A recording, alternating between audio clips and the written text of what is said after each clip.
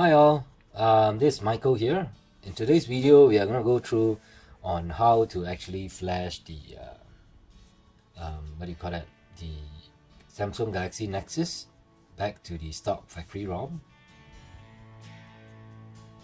I mean, this is currently running Lineage OS. I mean, of course, if you are actually using the phone every day, then that should be the ROM that you are using, because it's more up to date in terms of the security patches and stuff.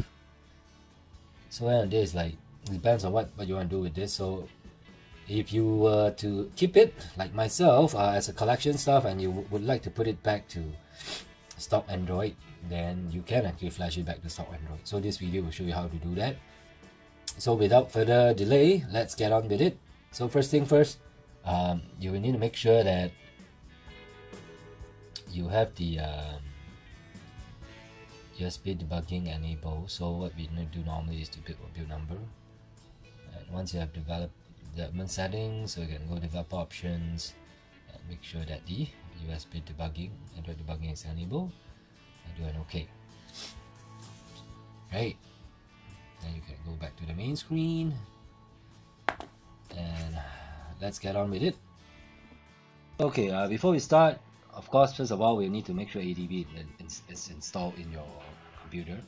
So I'll leave a link down below on where you should install, where you should get the ADB. I'm using minimal ADB and fast boot. It's one of the simplest ADB for you to use. So here what we do is normally we'll do an ADB devices to make sure the connection is ready. So if you look at it, normally it's unauthorized first time when you connect. Yeah, because there's something that you need to actually accept on the phone itself. That they will be asking you to actually enable the Android debugging and stuff. So you need to press on always allow from this computer and press on OK. You can actually move on and do a ADB devices again on the, and as you can see now the device is attached. So what we can do now is do a ADB reboot boot loader to get into fast boot. Okay, from here, once you are rebooted into fast boot, you can do a fast boot devices to ensure your device is connected. So if you don't see anything here, most probably there will be some other issues that you need to rectify. Okay, for those who have issues, having issues with the Galaxy Nexus drivers and stuff, I've actually tried multiple stuff, multiple ways of doing USB drivers and stuff, but it doesn't seem to work well. So the only way that I find that is pretty useful will be installing an app called PDA.net, where they will update the USB drivers for you. So that actually update both the fast boot as well as the ADB drivers successfully onto the Galaxy Nexus. So I'll leave a link down below where you guys can actually download the PDA.net for you to actually set up the drivers. Once you have that set up, you continue on with the process. Okay, after you have booted to fast boot, then you need to make sure that you have fast boot connectivity to the phone. So you can do a fast boot devices. As you can see, the fast boot is connected now. So you need to navigate to your stock image folder, which is Yangju. So if you look at it, this is the stock image folder.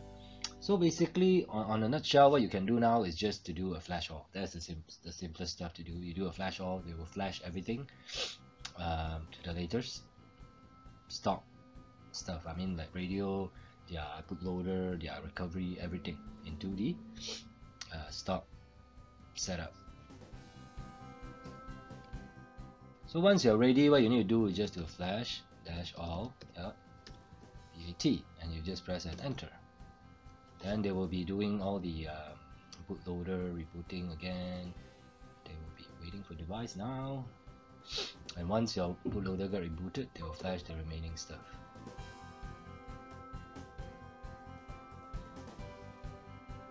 This is done. Now as you can see, you can just click on press any key to exit, and you're done with the flashing process, and we'll just wait for the phone side to finish.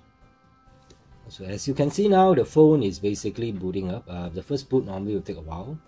So this is the stock 4.3 Android setup.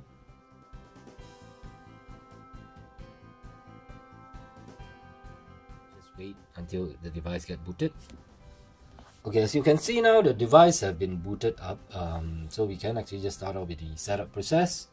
So what we can do now is just to click start, and I just skip the SIM card portion, and we can skip the Wi-Fi portion, just skip anyway, and we can uncheck all this. If you don't want any kind of like submission and stuff to sign out, then we just get next, yeah, and finish. Okay, so as you can see, this is the stock setup that we have on the phone itself. I can't say it's like super good, but it's really not too bad if you ask me. It's still like quite smooth and stuff. And as you can see, the Android 4.3, and basically that is the updates that we have. And okay, that's all. That's the stock ROM that you are having here.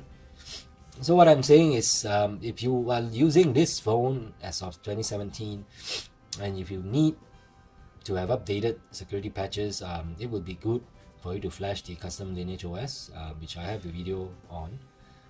But if you are like me, if you want to just keep it as a collection, you're not going to use it that much, so you just want to keep everything in as stock as possible, then this is a pretty good option to actually flash it to the stock image and leave it running there. So that's all for today's, folks. If you do have any question in regards to the flashing process, you can let me know.